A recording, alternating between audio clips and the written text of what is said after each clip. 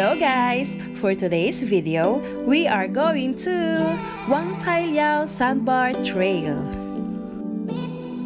So guys, kasi nag-ano ako ng sasakay sa boat about sa history, tapos sa boat doon may historical na mapapakinggan about sa district, sa Qigu district, ganun. So, sa babayaran mo doon, pwede kang kumain ng grilled na oyster sauce. So, let's try it guys. Andito na rin tayo. Ayan. Sample. O, ayan. Kumakain sila. So, kakainin tayo. Sama ko.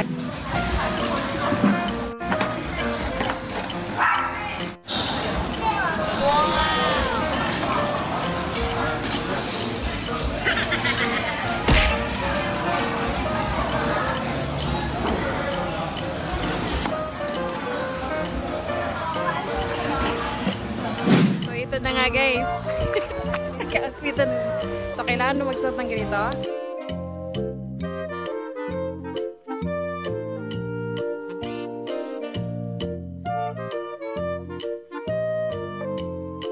Tapos pupunta tayo sa lake. At parang siyang tour.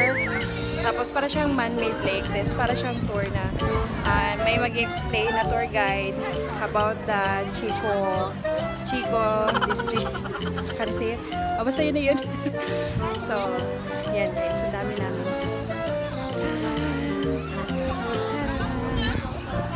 Sasakay kami ng later.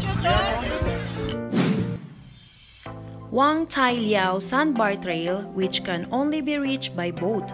It's the national park trail that can experience the unique landscape of Sandbar and lagoon in the country.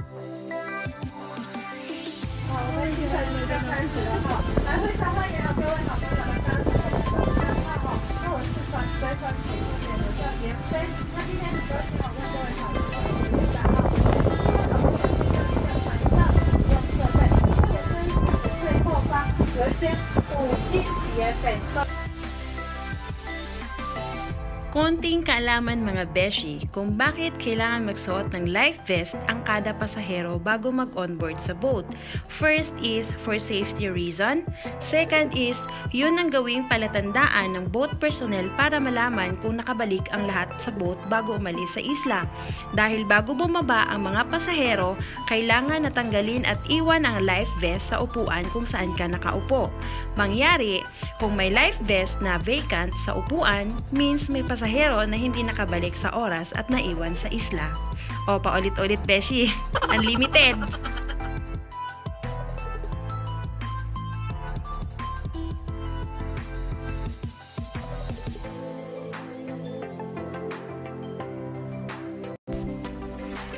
While on board, way going to the Wangzailiao Sand Bar, there is a tourist guide host on the boat explaining the history of Qigu district, how colorful the lifestyle of the local people, and how they managed to raise an oyster from the lagoon, and the history origin of the sandbars around Qigu district, and how the tourism affect their daily life. The Wangzailiao Trail is about 540 meters long and 3 meters wide. The overall slope is less than 1:20, and it can accommodate wheelchairs to go one way.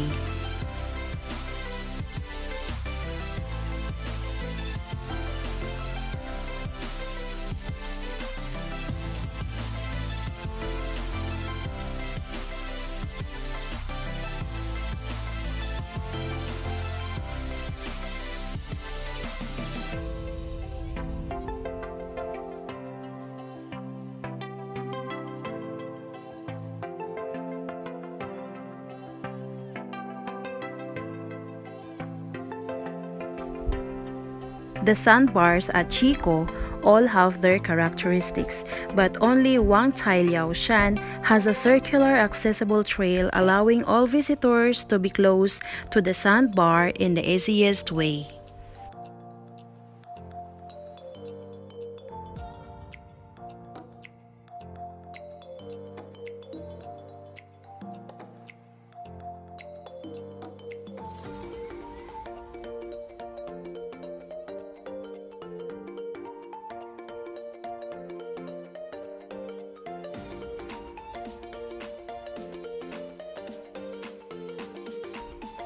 In fact, there are 6 sandbars within the Taijiang National Park.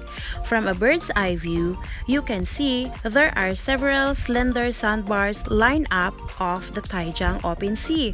From north to south, they are Tsung-Hsien Sandbar, Wangzailiao Sand Bar, Ting-Tuo Sandbar, Shenfu Sandbar, Qingwen Estuary Sandbar, and Tainan City West Coastal Sandbar.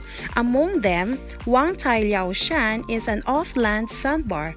Currently, 4 terminals including Hailiao Wharf, Nanliao Wharf, Liukong Wharf, and Longshan Wharf have recreational rubber boats operated by private operators carrying visitors to the sandbar for sightseeing.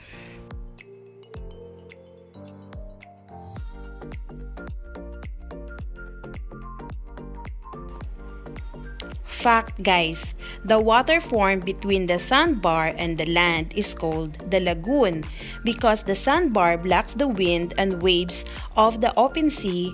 The calm lagoon is also called the inner sea. But the lagoon is still affected by the tides, making it a place with a special environment. Fishermen makes good use of this innate advantage to raise oysters and fish here, forming a unique landscape in southwest Taiwan.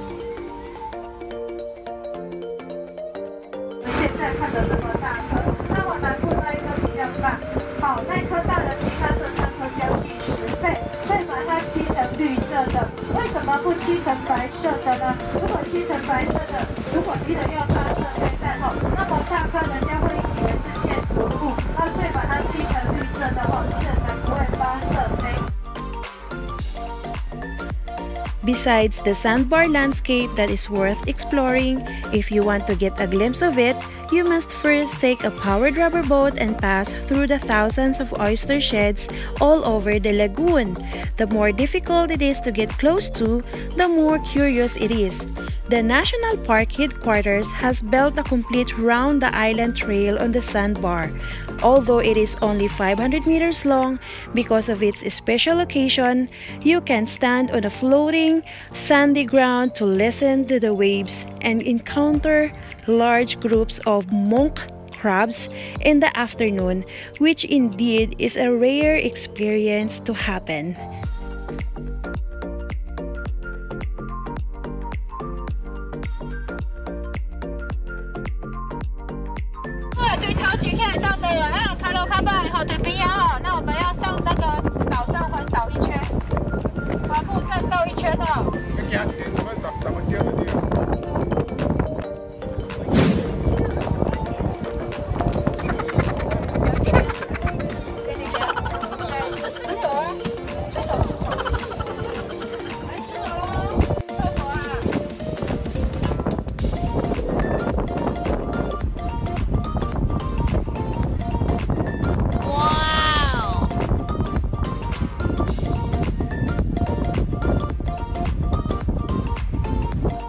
The big and small monk crab figures on the platform of the Wangzailiao Sand Bar Trail is everyone's favorite to take a photo with.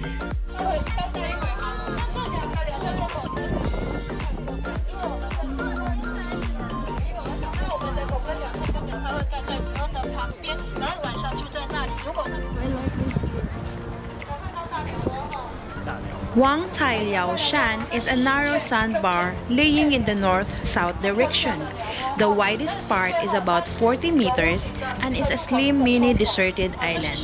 In the middle of the sandbar is a windbreak forest dominated by beef wood. This drought and salt-tolerant tree was planted during the Japanese occupation period and was introduced by the Japanese from the south for afforestation. However, to achieve biodiversity, in addition to beef wood, the forestry unit also restored other native Taiwanese tree species such as Ponga oil tree, common cerebros tree, Indian almond, earleaf acacia, Taiwan golden rain tree, and jambolan tree. Dagat na siya, Beshi. Wow! Ano daw sa dagat? Dagat na talaga siya. Oh my God.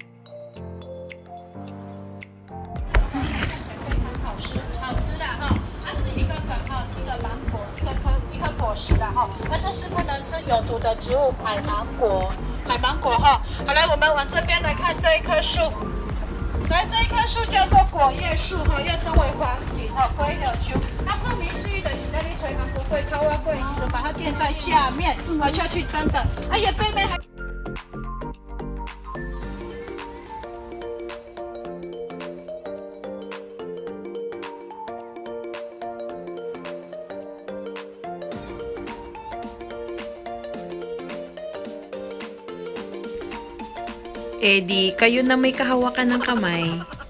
Kanina pa kayo, nananadya kayo ha.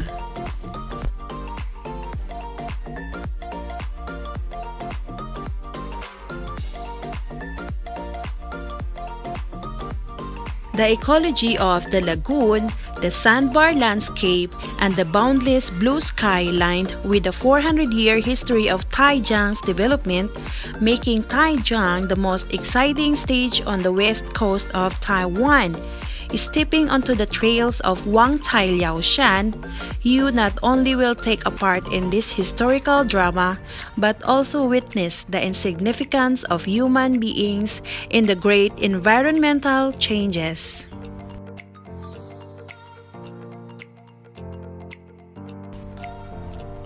Mycteris brevidactylus, or soldier crab, and they call it a monk crab because of the rounded back shell. They move forwardly instead of horizontally.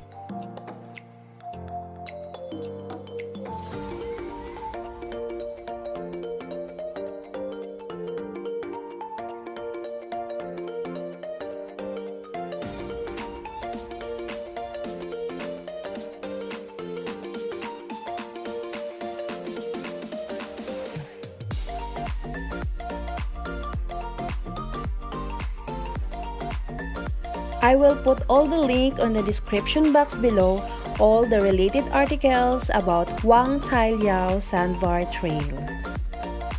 For you guys as a reference if you are planning to visit the island.